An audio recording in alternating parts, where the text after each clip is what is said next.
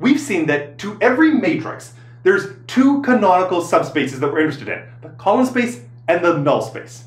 Now, I want to show how the column space and the null space, in particular their dimensions, are going to be related. And to do that, I'm going to introduce a new concept, a new name called the rank of a matrix, which is just a bit of shorthand to make our lives a little bit easier.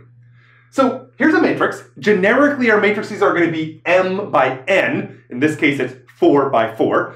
And I note that in this matrix, some of the columns will be ones with leading ones, and some of the columns will be free ones.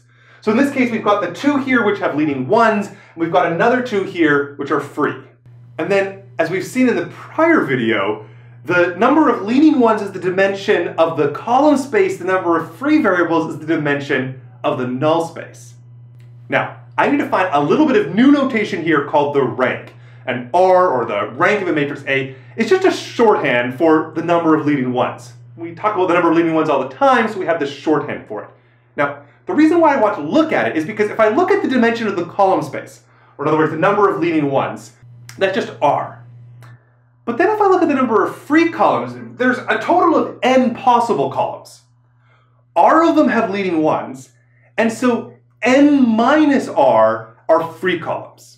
As in, I've divided up all of the n into R and n minus R, and of course, n minus R plus R are just equal to n. So this tells me the dimension theorem, and it is the following. It says that the dimension of the column space added to the dimension of the null space has to add up to equal to n, as in the number of columns in an m by n matrix. Well, this is kind of interesting. It might seem surprising. Remember, vectors in the null space, those were coming from the domain. They were the vectors that in the domain that would get killed off. Vectors in the column space are all the targets, or all the things in the codomain. So it's kind of interesting that you take this subspace, which lives in the domain, you add its dimension to the dimension of this subspace in this codomain, and they add up to n, the number of columns in your matrix. We can see this visually as follows. Here I've got this matrix that we've seen several times before. It's the one that goes like this. It squishes everything down in this kind of funny way onto the x-axis. Now, this matrix has one column with leading one and one free column.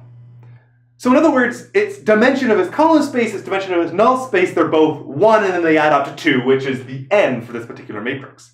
So let's try to see how that's going to work. First thing, you might recall from the past that there was this entire line here of vectors, all of whom are going to go to 0. So all of these vectors are going to be squished down to the 0 vector when I apply by A, and so I can say the dimension of my null space is 1 because I have this entire line that's going to squish down. So I say the dimension of the null space here is just 1. Now, okay, let's apply our transformation. Everything goes, all the green vectors, that line squishes down to 0. But what about the dimension of the column space? Remember, the dimension of the column space is all of the targets. It's actually this x-axis.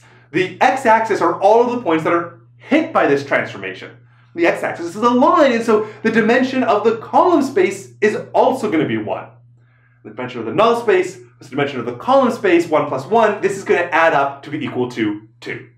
So we've seen that in this example, we have a transformation from 2-dimensional space to 2-dimensional space, and then we get this sort of splitting where the n equal to 2 here splits where one of the dimensions goes into the null space, the stuff that's killed off, and one of the dimensions goes into the column space, the target, and the sum of those is just going to be equal to 2.